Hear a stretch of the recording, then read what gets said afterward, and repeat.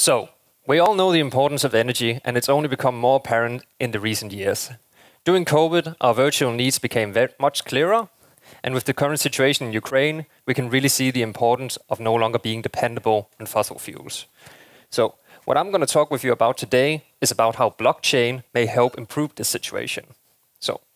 my research takes place in the energy industry, specifically focusing on wind turbines, and in order for me to make sense that my contribution isn't only to academia, but also to practice, I actively go out and involve myself in the industry by conducting interviews, by making observations on the current processes, and by actively participating in workshops along with the people in the industry to create a solution. And the solution we're trying to make is one joint database for all the information there is about the wind turbines and the components inside them throughout the 25-year history that this turbine is running. And so, in comparison to today, where we have a situation where this information is scattered across dozens of companies, if not hundreds, which of course makes it very difficult for people to know exactly what's going on, since it's so shattered all around. And so, for someone like this service technician,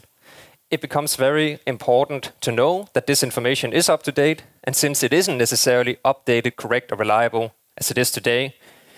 it may be that this service technician goes out to a turbine in order to try and fix something, only to realize that they can't do their job because they simply didn't have the right information to go out there with. And so, just to understand the importance of why it would be better that they have this information, the magnitude of the problem is basically that you spend thousands of kroner, if not tens of thousands of kroner, on sending this service technician out to the turbine. And with 350,000 turbines in the world, it means that there's hundreds of millions of kroner to be saved each year by solving this problem. And so, creating this one joint database with all the information about the wind turbine in it,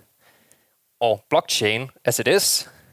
I hope to help solve this problem. And the biggest issue in trying to solve this problem is in order to make the companies collaborate better. And luckily, the wind industry is well known for having great collaboration already, even working with their competitors, because they understand that their real competitor is the fossil fuels, and they want to basically take over from them. And so, blockchain, in the end, is supposed to be able to help promote renewable energy, take out the fossil fuels, and make us less dependable on them so that we can be in a better world for energy. Thank you for listening.